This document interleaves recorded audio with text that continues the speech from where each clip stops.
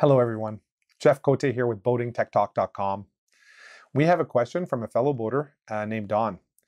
Don asks, Jeff, I've been told not to switch batteries while the engine is running. In other words, not to turn the battery switch when the engine is running. Is there any truth to this? I'm talking about going from battery 1 to battery 2 or going from both to battery 1 or battery 2. Great question, by the way, Don. Battery switches actually have a little label. Never turn off when engine is running. So, first thing, battery switches come in different sort of flavors, right? There's on-off battery switches. And in this instance, Don is talking about an off one to both switch or an off one to all switch. So basically, it's a battery switch that has 3 posts. Battery 1, battery 2, and the other post is common, meaning you can choose to run the whole boat off battery 1, you can choose to run the whole boat off battery 2, or you can choose to run the whole boat off both batteries. The challenge is that your starter, which is connected to the common post, is also connected to an alternator. So in turn, when you have that battery switch off, you should not be able to start your engine. You shouldn't, right? That's why the battery is there. And that battery switch allows you to start the engine and run house loads either off battery 1 or battery 2. The problem is that an alternator can never be disconnected from a battery while the engine is running. The reason for that is that you're going to actually literally blow up the alternator. It's like stopping a car with a wall.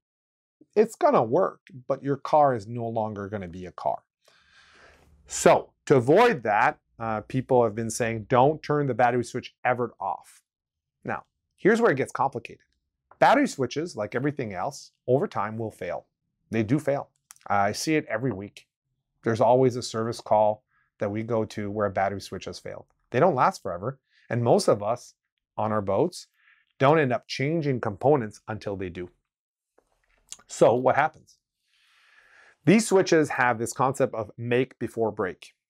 Meaning they will actually, when you go from 1 to both, they're actually going to put both and 1 together effectively so that you always have a connection with the battery. And that's assuming that the battery switch is doing a great job. So the make before break is working.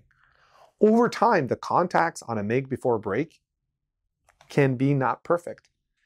If ever there is a millisecond of disconnect between the alternator, which is connected to the starter solenoid, which is in turn connected to the common post of the battery switch, which is in turn connected to whatever battery post you've selected, which is then connected to the engine battery or house battery, battery 1 or battery 2.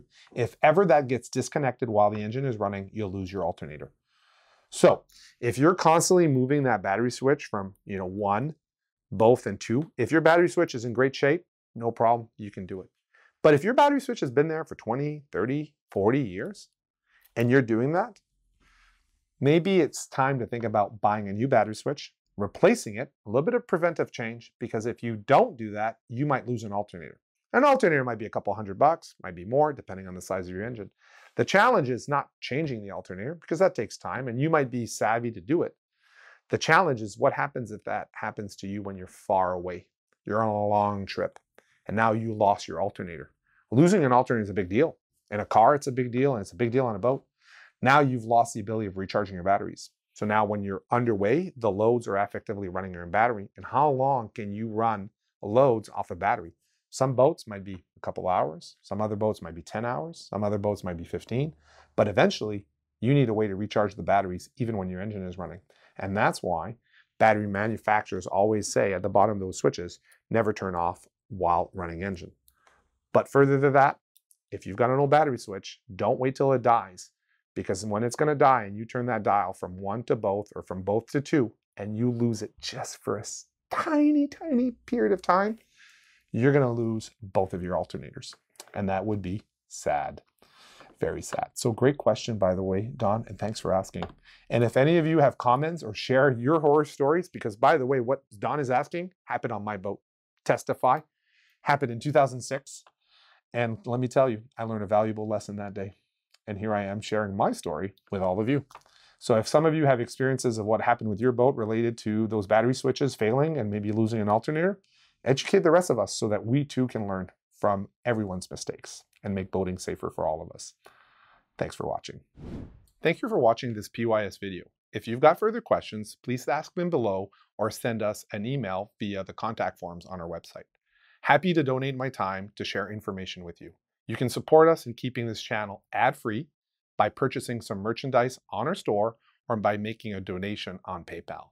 And don't forget to subscribe. Thanks again for watching.